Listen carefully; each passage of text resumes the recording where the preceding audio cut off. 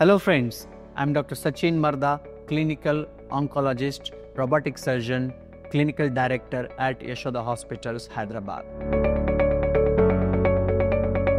In January, we create awareness about thyroid cancer. Friends, all of us, we have a thyroid. The function of thyroid is to release thyroid hormone which can take care of our body metabolism. And there could be two problems of thyroid. One is functional, one is anatomical. Functional means the hormone imbalance. Thyroid can be more or thyroid hormone can be low. This can be managed with the medicines.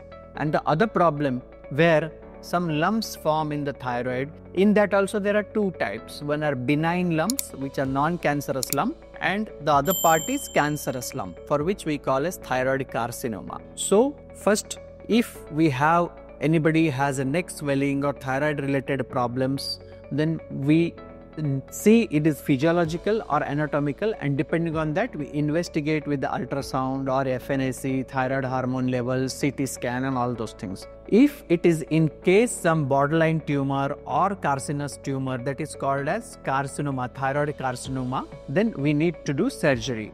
And some non-cancerous lumps which are there in the thyroid, they are called as goiter or benign thyroid nodules, for which generally no treatment is required unless they cause some symptoms.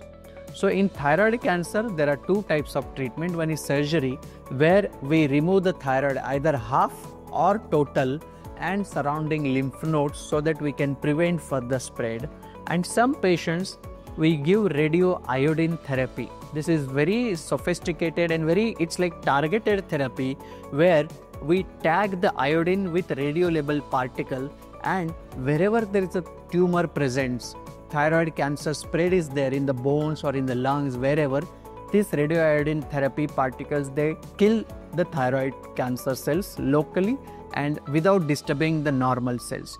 So these types of treatment are very much beneficial. And friends, one of the best thing about thyroid cancer is success rate is more than 90%. Almost all of our patients, they live more than 10 years, 20 years down the line. Even they diagnosed with advanced thyroid cancer. So there's nothing to worry. All symptoms may not be cancer, but I think it is better if we have any thyroid related issue to consult our trusted doctors at Yashoda Hospitals and get the proper opinion and evaluation.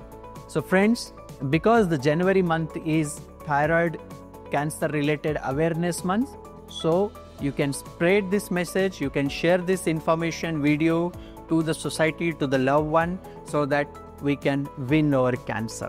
Thank you. Like, comment and subscribe for more health updates.